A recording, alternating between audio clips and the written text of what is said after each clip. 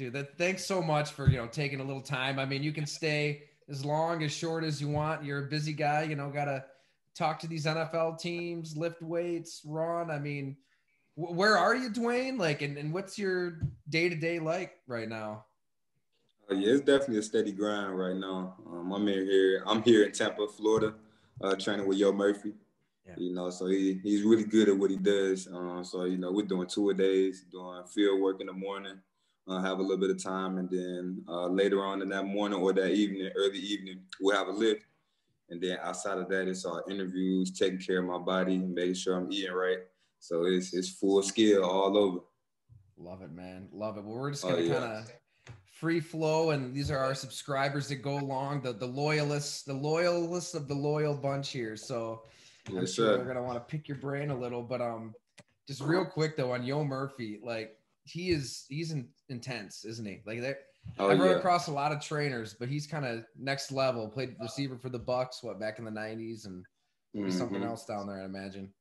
Oh yeah, it's great being around him. He has a lot of wisdom in him outside of football and obviously in football. So it's great working with him because he attacks every aspect of us really.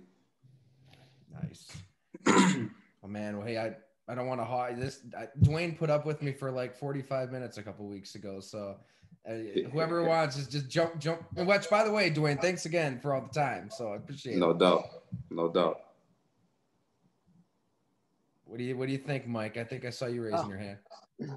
well, actually, I don't know. You were maybe answering a question when I signed on, but has there been anything, with regards to your prep for the draft process or for the pro day that was like a little weird, like a little unexpected and untraditional? I wouldn't say non-traditional. Going through interview school, like prepping myself for the interviews that comes, is certain things that I should talk about or I should LinkedIn. There's things that I shouldn't talk about and shouldn't LinkedIn. So it's different because a part of the process until I really got there really. So I would say that's probably the most oddest thing I would say. In your pro days in 2 weeks, right? I mean, it's 4-4-2-9. That's still the Oh goal, yeah, right? oh yeah, most definitely. Man. Yeah. What was it really like? I mean, we touched on it a little bit, Dwayne. Like when you're so you're growing up in Mississippi. You got what, a couple fast food joints. You said, the grocery store shuts. There's not a lot going on. You move up to Indiana. Man, what was your childhood really like? What do you think kind of made you who you are above all else that you can tell these guys? Oh, I feel like it was fun. Like really, I wouldn't trade it for nothing. I feel like since we didn't have as many resources, we kind of had to make our fun out of nothing. So we'll come up with games, different stuff that we'll do. We was outside all day, just doing stuff all day. Didn't even want to come inside to get a drink of water. So we just always made our fun and did what we have to do. I still feel like I do that to this day. I don't really do too much. Pretty simple. So I can find the fun out of the simple stuff. Chasing rabbits, you said, right? Just kind of Yeah, that chasing. was in Indiana. That was just really a one time. Well, I probably did it a couple times. Every time if I got close enough to one, but I never forget the one that I caught. but it wasn't. But it wasn't nothing too often because they ain't really let you get that close. But I remember, yeah, I It's got me one of them. it is always tough to figure out like where speed just comes from. I mean that rare 4.2, 4.3. I mean, is it nature? Is it nurture? Is it like a combination of both? It seems like you just mostly kind of worked at it and got to this Yeah, point with that. yeah. I say it's definitely nature and nurture, for sure. Because my uncle he was fast. A couple other people in my family that were fast in different ways. But like I said, I was always a competitor, so I always wanted to be faster than everybody else. And back then, when I was young, my mindset of thinking really wasn't thinking. I was just going outside and doing stuff. We just played sports. We didn't think about the details. We didn't think about anything that we had to do. So it was out there just really running and playing free. And I feel like that set me up for my future because I was always just doing something. Hey, Did you and play other anybody just sports? jump right in. Did you play What'd other you say? sports? Did you play other sports growing up besides football? Yeah, I played basketball, and I ran track as well. Track. Yeah. The fastest guy out there, probably. Yeah, it was a lot of times during the regular season or with the regular meets. I didn't even have to run. I probably run 50 meters, and the 100, I probably run maybe 120, just the curve and the 200. So I didn't really run against competition until about regionals and state really. We've got a we've got a lot up some Bills and some Packers fans on here. I think they could both teams could probably use you, as a weapon in their offense. Have you talked to them at all? I mean, what's that been like? I mean, but imagine you're zooming with a lot of teams. You can't meet with them in person this year. Yeah. Yeah, I was in with a lot of teams, because a lot of people didn't really know who I was until the Senior Bowl. So, just having that exposure, now everybody's trying to figure out who I am and, kind of things that I'm about.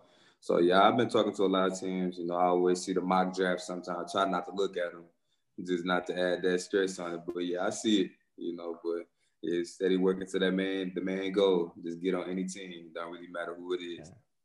So the Chad Hall, the receivers coach, has he been shooting you text messages, checking in? He's from the Packers. He's with the Bills. I was when I was in Oh yeah, Florida. yeah. Oh yeah. I spoke with them. Man, Yeah, I spoke with them a couple times. it seems like they're kind of after a receiver. I think it was Marquez Stevenson. I was hanging out with him in Florida last week. He goes, "Hey, look Yeah, at this," and it was like this long message from Chad Hall. So I don't know. yeah. They could use you. They could use some speed.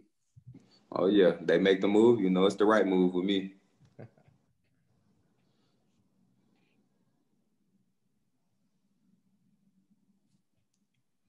Any, Anybody else want to pop in here? What we got? Yeah, I've got one.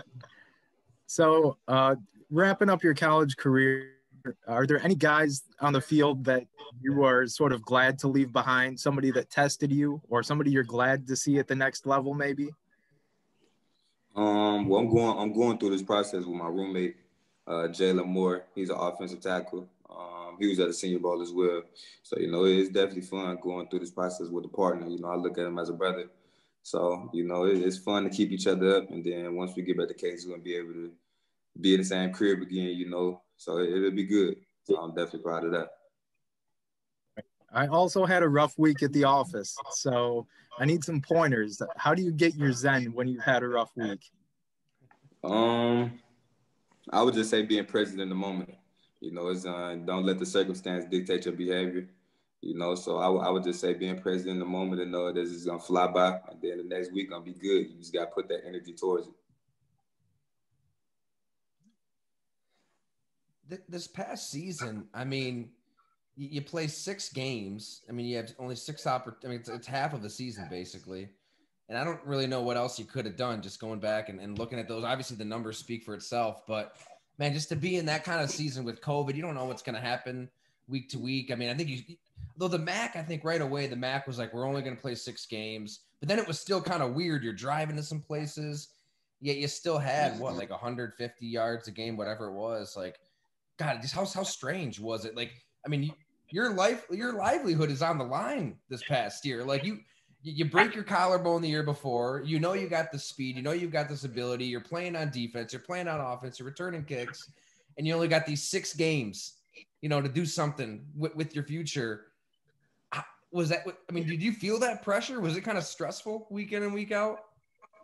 Yeah, it was some forms of pressure, just being conscientious of it, but everything that I did was intentional towards my main goal, so I just made sure that I handled all the business that I needed to handle so I can control what I can control, because all the other uncontrollables, if I get into that, then I'm doing myself a disservice. I knew there was a possibility for games to be canceled, even for the season to be canceled again after they brought it back. But, I always is basically just stayed true to it. Every opportunity that I had, I was going to be ready for it. I'm not going to get into a mindset of I think this could be canceled, so I just kept on attacking. And then, the rest is God. Man, that was it. The Central Michigan game was, I mean, that was the one that really, I imagine, kind of put you on the radar for a lot of teams. Well, just to take us through that, 4 catches, 213, 3 touchdowns. That was pretty ridiculous. Yeah, it was cool. I wouldn't say that was one of my better games, though. I had some stuff that I really Should have did better, for sure. It was definitely a tough day since we did drive to the game on that day. You know, it was different. but yeah, I was definitely proud of the guys that game. You know, because we was all like that, like the whole first quarter. You know, we went down quick. You know, it just showed what type of team we were really, because we got out of that hole, and then once the momentum went, you know, we just kept it there. You know, so I owe a lot to Caleb trusting me, and then everybody doing their job really. It was really like, I mean, just catch the ball, turn, outrun everybody. Like that I would imagine that's something that can translate to the NFL. Yeah, definitely. Yeah, I was definitely came into that game knowing that I was going to do something like that. So all I had to do was do my job. Awesome. Well, what do you guys think? Anybody got something out there? Yeah, I'm kind of curious to know a little bit about how do you go about picking an agent through this process? You know, you're coming out. Do you get recommendations? Is there somebody you already had in mind? Yeah, that's a great question. You know, I definitely appreciate you asking that, because a lot of people kind of look over this part and don't understand how tough it really is on us athletes. Because really, like, the hardest part was, like, until I had to really start the process of picking an agent, I didn't even know what an agent was. Like, I didn't know like what they did, you know, kind of the things that they control. So I'm literally like it was a point of time for like 3 weeks straight where I was on the phone with like 4 different agents a day trying to do this, trying to figure out, do they mend well with my mentality? Do they mend well with what I want to accomplish? Do they have enough fire behind them to be able to talk to these GMs? So I'm constantly just learning different things during that process. You know, so definitely the recommendations, that was very helpful, because if you have somebody that could recommend something that you already trust, that makes it a lot easier. So that's how I ended up picking. That's how I ended up narrowing down my 3 agents. Was a lot of it was because of the relationships that I had with the people that recommended them. Because if I can trust them, you know, in a sense, they got to be kind of similar because they have a relationship with them. So yeah, it was just a lot of learning about the game, outside of the football field, you know, around that big oval desk. So, but it was tough though. But I would say to anybody that's going through that process, you know, just be able to have other people that you can have involved that you already trust, you know, because if somebody has your better interest, they can be able to talk to another person and then see if they're really about what they're talking about. And I gotta just to add real quick, like your agency is like the best to work with as well, or right up there. I mean, that's how we connected. I mean, Alexis, Rebecca, the whole Tatiana, they're great. So, who is your agent like though with your contract? I know there's a bunch of people at the agency. Yeah, it's Doug Henderson and CJ LeBoy. That's right. Yeah. Yeah, they're really good. So yeah, you found some good ones there. Best in the game. Yeah. I think Andy had his hand up there a couple seconds ago. Yeah. It seems like lots of corners started out as wide receivers and then transitioned to corner. I see you did the exact opposite of that. Mm-hmm. Do you find that uniqueness gives you some sort of advantage? Most definitely. Yeah, me being able to adapt, because not too many people know this, but I came into Western Michigan as a running back. So I had to make the transition from running back to receiver when I got to Western. So me already having that in my back pocket, you know, I kind of thought about that situation during that time. So, you know, I know exactly what I had to do. It just took a little bit of hard work. And then, hi, Dwayne. Oh, sorry. No, go ahead. I was just going to ask, like, you know, as you kind of transition to the next step, is there like a current or past player that is like the guy I want to emulate in the next level? I would say Steve Smith. I love Steve Smith, just what he brings to the game, really. And then, like, my favorite player was always Adrian Peterson. I always wanted to be just like Adrian Peterson. So I would say one of those two. Cool. Dwayne, first, thanks for taking some time to do this. I think it's really cool for us to get to talk to you and get some inside perspective. So I'm a big fan of the draft. I'm obsessed with it. And you played my favorite position to scout, even if it's, you know, an unofficial scouting role in wide receiver. I did a little research on you and watched some of your film, but one of the things that actually the Draft Network had written about you was that you're a day one starter for punt and kick returns, and you have the opportunity to really develop into a nice slot receiver. Commenting on obviously your speed, your ability to get down the field, but also that you go up and you aggressively attack the ball to catch the ball. So what do you take pride in with your game? What is your best what's your best attribute, do you think? And what type of teams should be looking for you? What type of teams, what do they need, and what could you bring to the table?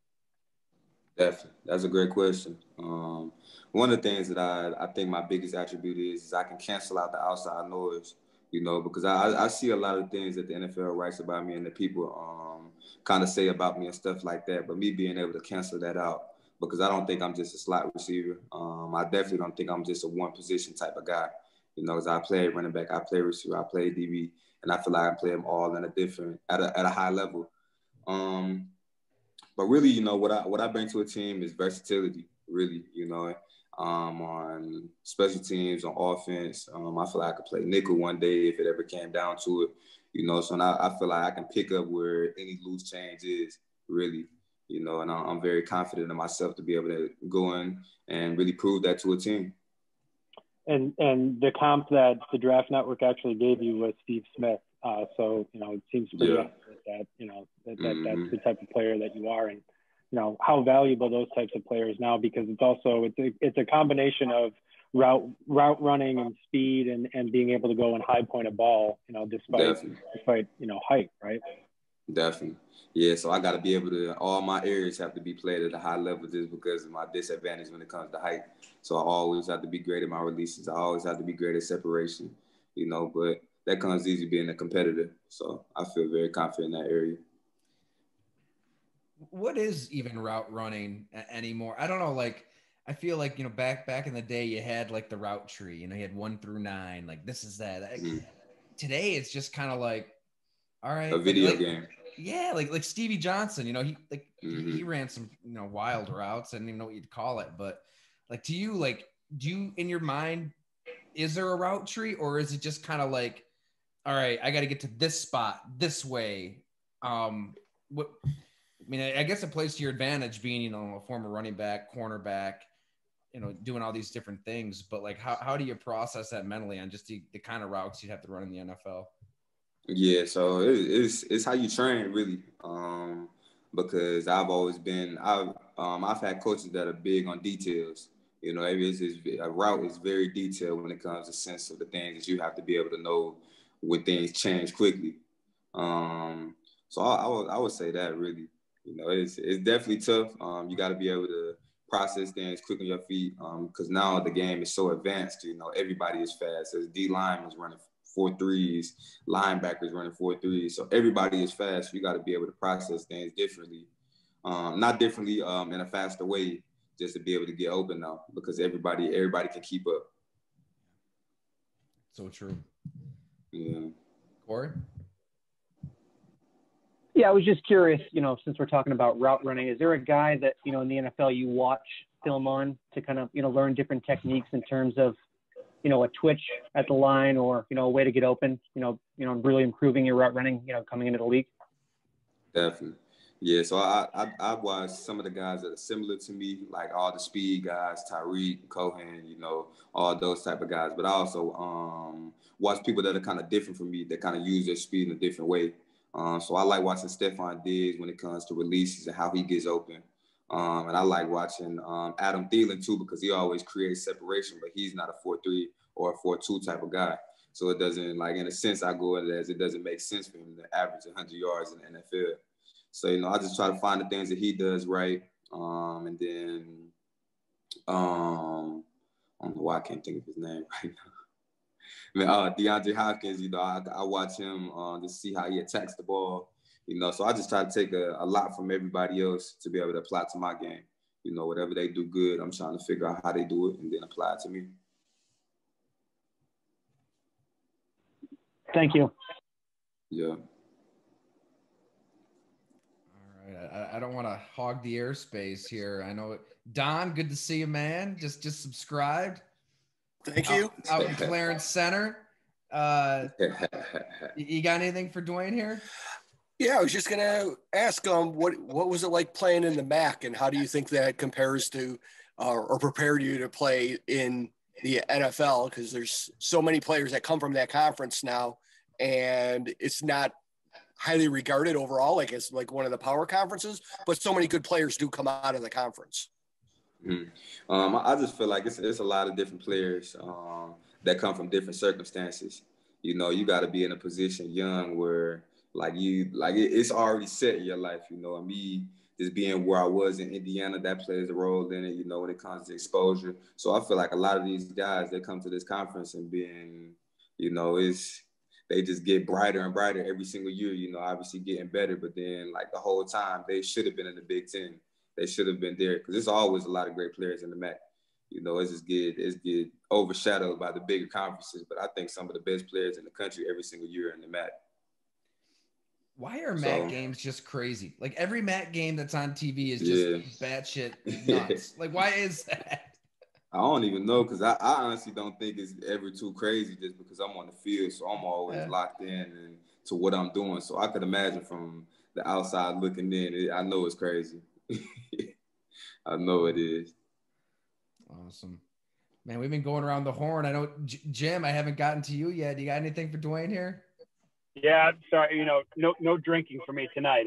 I'm obviously in the car here. So, good. That's good. Yeah, I guess I was wondering, you know, obviously this year, no combine. What's that like for a guy like you? Does it change things at all? Are you still able to kind of, you know, make the connections you want to make before the draft? Yeah, so it's still a lot going on. Really, the only thing that's not going on is the in-person stuff.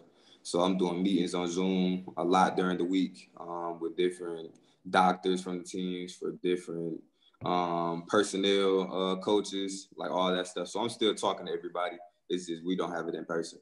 So it's pretty much the same. We get a little bit more flexibility when it comes to being able to train and not having to go all the way to Indianapolis to be able to kind of mess up our routine. So I think it's a little bit better since we can actually focus on the main goal that we have is to get to the get drafted to a team.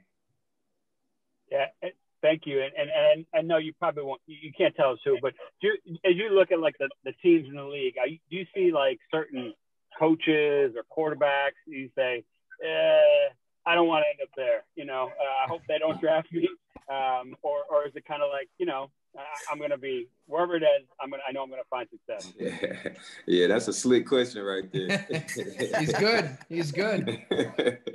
But no, like it. So I'm lucky enough, you know, not to be able to be faced with anything like that. Every meeting I've had, you know, I think me molding with the coaching staff has went well with pretty much every team. So yeah, I feel like it's great. I'm definitely the type of person that's trying to just be on a team, really. I don't care when it is. I don't care where it is. You know, I just need to play football. You know, everything that we're doing right now is so far away from the actual game of football. You know, so I'm just excited to get on a team and be able to play again. Like when you broke your collarbone in 19 and, you know, are you even thinking that the NFL's going to happen? Or are you having to think, all right, when I graduate, I might have to do this for a living? Or I mean, because yeah, you know, you had some good numbers, you had some good seasons, obviously, but this past year is what really seemed to put you on the map. Yeah, definitely. Yeah, it was a lot. It was definitely tough on me when I broke my collarbone because it was at a critical time. But you know, even just during my whole process, you know, this guy, he was really present in all of that. You know, because there was a couple things that had to happen for me to be able to play that next year.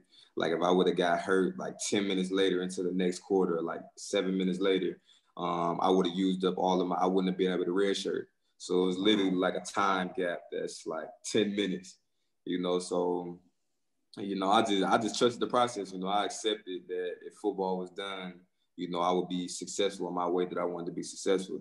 You know, so that brought another love to the game of football. So now I just go out there and have fun. Some of the pressure that I had before, you know, it's kind of alleviated. So I learned a lot during that collarbone. You know, I think at the worst of times you learn the most, and I definitely learned the most about myself during that time. So that's crazy. It was that close, and then you would have had. How does that work out exactly with your red shirt? How did that go down? It's some amount of quarters. So like for you to be able to redshirt, because a lot of guys they redshirt their first year because of just the amount of time they didn't play. So I think it's like to not redshirt, you have to pay like 20 quarters or something like that. So then one's like, since I was on the back end of mine, and this is the fourth game of that season, you know, it was crazy timing, you know. So I owe a lot to God because I knew right then once I understood that you know this is what I was supposed to do. That's nuts. So yeah, I mean, if you kept playing, then that's it. Yeah. That season's it. Like there That's is it. no 2020. Yeah. Mm-hmm. So it's like this crazy 2020 football season that, you know, a lot of college football players hate. I mean, that was a gift to you, like 6 games that you wouldn't have had otherwise. Most definitely. So yeah, I'm definitely grateful for it. Awesome. Well, man, thanks so much for popping on here. I know, Corey, and by the way, Corey, good to see you, man. This is your happy hour debut, so thanks for subscribing. As well as Colin down there. Colin just joined. Former college roommate. Good to see you, man. Yeah. Sorry, Corey. Yeah, go I was ahead. just curious. No worries. I was just curious. I'm sure you've gotten, you know, asked this question 1,000 times, but what age, you know, how young were you when you realized that you were fast? You know, were you 3, 4, 5? Was it elementary school? I'm just curious, a guy of your speed, if it happened when you were younger, or, you know, as you developed, you just gained the speed?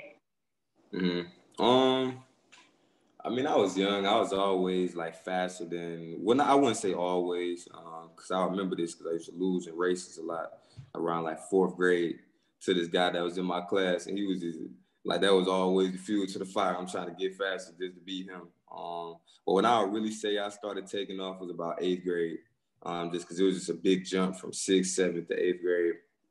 So it was probably around that time where I started feeling myself leaving everybody else. Gotcha. Yeah, I was fast when I was 5, but, you know, once I turned 6, everybody started to go by me. So. That's how it was with my height. I was taller than everybody, and then as soon as I saw people creeping up, I knew it was over.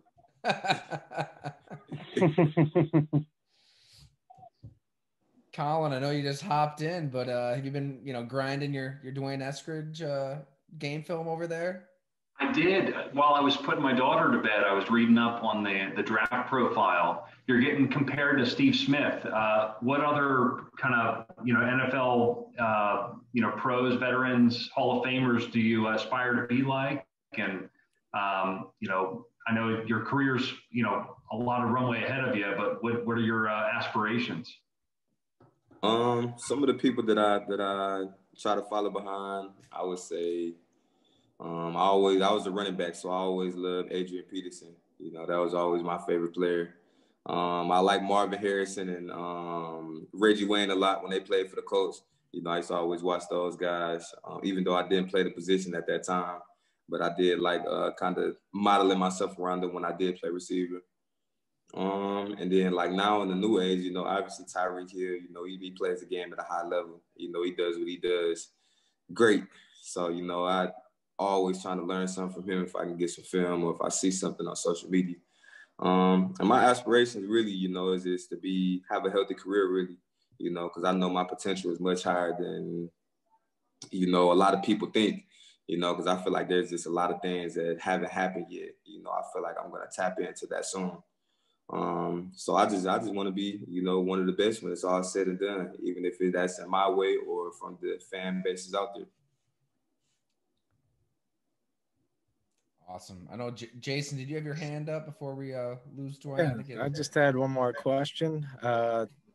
Getting ready for pro day, getting ready for the draft process, how are you measuring day-to-day success? Is there like a statistical category where you wake up tomorrow and at the end of the day, you know you were successful? Can you give me that example? If you wake up tomorrow, what's your benchmark for success? Yeah. So I have that's actually a great question and actually a good way to look at it sometimes depending on the person. But I don't look at that way, you know. I'm big on just attacking every day, you know, when it comes to my workouts, when it comes to my